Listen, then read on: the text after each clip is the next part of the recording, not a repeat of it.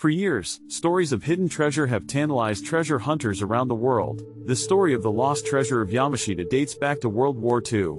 According to legend, the Japanese General Tomoyuki Yamashita, known as the Tiger of Malaya, was in possession of a vast amount of gold, jewels, and other riches. As Allied forces advanced on Japan, Yamashita was forced to hide the treasure in caves and tunnels in the Philippines. Since then, treasure hunters have been searching for Yamashita's lost treasure. While some claim to have found small amounts of gold and jewels, the bulk of the treasure is yet to be discovered. In addition to the treasure itself, the legend of the Lost Treasure of Yamashita has become a source of fascination for many. Some believe that the treasure is cursed, and that anyone who finds it will face a terrible fate. Others believe that the treasure is guarded by powerful forces, and that it can only be found by those who are pure of heart.